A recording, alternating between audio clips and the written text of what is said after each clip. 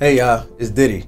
Yo, back in November 2002, Jay-Z dropped the follow-up to the Blueprint album, which is a well-renowned classic, Blueprint 2, The Gift and the Curse. But I think it's clear to say mistakes were made. And they tried to fix it when they released the Blueprint 2.1, but it didn't quite get it right. I got the remedy, y'all. What we about to do, we about to fix Jay-Z's Blueprint 2, The Gift and the Curse. We're gonna turn it into an even better album, y'all.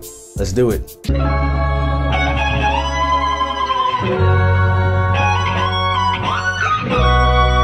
Now, as you guys may know, man, The Gift and the Curse was a 2-album, double joint album from Jay-Z. We had the Gift album and we had the Curse album. 25 songs in total, long run time.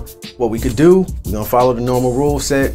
Can't pull songs from any other generation, from any other album, unless it was just straight up pure flop. I'm gonna pull songs from areas that may have been around at that time period that were popping that may not have had an impact elsewhere. Not doing too much of that on this project, but that's just the general rule set I normally follow. So first things first, original track list up right now.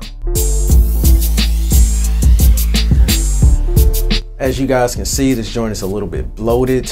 When this joint came out, it was not as well received as he probably thought it would be. There was a lot of Timberland fluff. There was a lot of Pharrell fluff. There's some dope stuff in here though. It felt rushed. It felt like he was trying to live up to something. It felt like it was an album that was trying to recover from the Nas beatdown that he had suffered from Ether.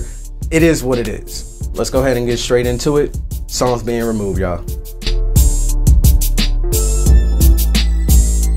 Here we go, y'all. First things first, what we gonna do, I never liked this record. I don't like either of the beats for it. The second beat is much better, but the original one with the Timberland percussion, as if we're heading to Sean Paul's realm, didn't feel good. All Around the World, this is actually one of my favorite Jay-Z songs. I actually enjoy this record quite a bit. It doesn't necessarily fit here. Maybe a little bit later on, somewhere in his discography, you can place this. I just don't feel like it fits on this album. If we want to make this album better, we got to remove All Around the World. Poppin' Tags, Fuck All Night, The Bounce. Look, man, I like Poppin' Tags, but if you ain't gonna get Andre 3K on the song and gonna put Outkast on it, it ain't gonna work for me. Killer Mike and Big Boy did supply dope verses, but he had me laugh, he got me to giggle on the lyrics, but at the same time, it just felt like it was just a song that he just was trying to get another Big Pimpin' out, and it didn't work. Fuck All Night featuring produced by Pharrell. It's actually really good. I really enjoy this record, but it's one of them songs, like I said, to make this album better, we gotta cut it. The Bounce, never really liked it. Kanye got us a dope verse on there, but whatever, it's getting cut. Dominance Forever, I don't really care for the inclusion of the other Rockefeller members. Don't really care for the hook. Guns N' Roses featuring Lenny Kravitz is actually dope. Heavy D produced this. This song is actually really good. It's one of the ones that gotta go. You don't know the remix, we're just cutting this because it's a remix. We tried this on Blueprint 1. Let's just stay away from that. Great record though. Everybody gave dope verses on here, especially MOP. Nigga, please go ahead and just throw that on the Cradle to the Grave soundtrack. I think that's the movie this joint was in with Gabrielle Union and DMX. Just put that on the soundtrack. Don't even put that on an album. It fits better there. Too Many Hoes is a great B-side, great soundtrack song. Maybe it could have been on Superbad. I don't even remember what movies were out at that time, but definitely not on this album. As One, it's got this dope intro to it. It just doesn't work.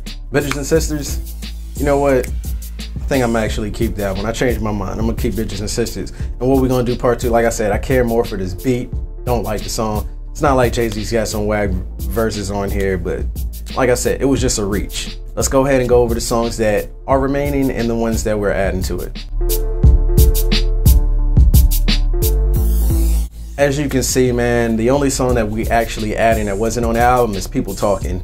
And I actually want to make a change to this song. We'll talk about it in a second. One thing we definitely will do is we'll cut the end of the song where he's talking about Blueprint 2 on the way. It's actually going to be a full record. Got a great feature for this one. Most of the other songs, we're going to pretty much leave the way they are. We got a couple of surprises marked for a couple of these records, but for the most part, I feel like these songs, they made the greatest cohesive project. Some of these songs actually did make it onto the Blueprint 2.1. You'll see how we're gonna handle it. On to the new playlist, on to the new Blueprint 2 that's gonna make this album much better than it really was. Here we go. As you guys can see, we turned it into one album. That's what he tried to do when he tried to fix it, but that made the most sense. Turn it into one cohesive album. We started it out pretty much the same way the original album started out with. It's a dream. We got the Biggie thing in there. We got Faith on the hook. It's dope. Got the dope intro on the way out of the song. But we actually not gonna follow that up with Holy Baby. We're gonna follow that up with the Blueprint 2. I wanna kinda do this just because this is how Takeover was on the Blueprint. You know, him addressing the situation, but I feel like if we gonna do it, let's do it at the beginning of the album and then just get on with the music. So a lot of people don't really like this record, but I thought his response to Nas was actually really dope, really thoughtful. He still lost the war, but it was a dope comeback. We put in the Blueprint right here, number 2.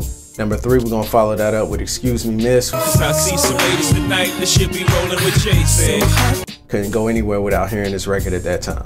The Watcher Part 2 featuring R.O.S.E, Dr. Dre with Truth Hurts on the hook. This joint is crazy. If y'all don't know why there was a Watcher 2, if you go back to Dr. Dre's 2001, Jay-Z wrote the lyrics to the original Watcher. So the Watcher 2 is a similar beat.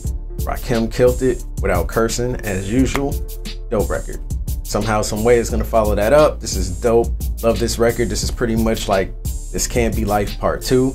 I actually think this song is different enough that is still important to me and pretty much the whole Jay-Z fan base. At number 6, we're gonna Keep Some People Hate. Now, this is one of the songs that he didn't move over, but I actually like it. I actually love how the fact that he had started all his verses off like Tupac would, and he had kind of like a lot of Tupac lines. I know this goes along with the whole Jay-Z likes to steal lines thing narrative that people like to push. I don't really fall victim to that. I think Jay-Z said so much dope shit that you can pretty much discount all the things that he said that other people said. Some People Hate is a dope record. Love the vibe, love the hook, love the energy, and I love that sample that. Think y'all lost your mind. That joint is just dope, so we're gonna keep that. Right after that, we're gonna go with Holy Baby. Holy Baby is dope, lyrical gymnastics from Jay-Z.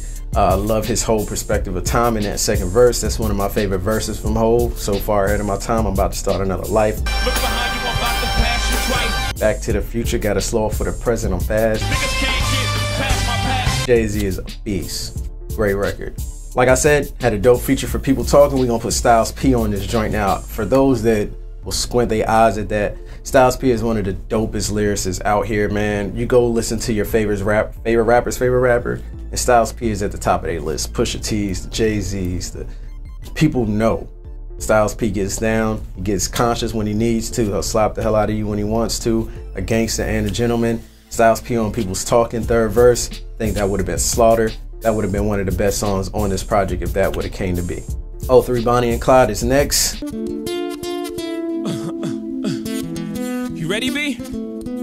It's a great record. I know most people prefer Tupac's Me and My Girlfriend more, me as well. It still was a dope record, man, and him and Beyonce got just amazing chemistry. Obviously, they have been together for so long. Top of their games, top singer, top rapper. Made sense that they would make great music.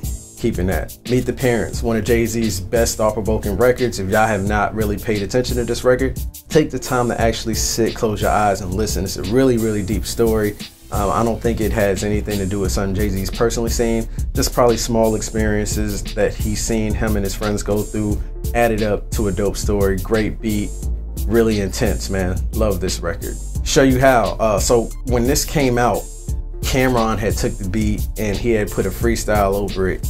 Killed it, and I feel like you should add that verse to this song and just make it a regular song. And this would have technically been Jay-Z getting a feature back from Cam after Welcome to New York City. That would have been a great thing for hip hop, because considering that they kind of fell out for a bit after that. Cameron on Show You How, that would be great. And then for the last two songs, I did it my way. This actually ends the first disc, and then A Ballad for a Fallen Soldier ends the second disc.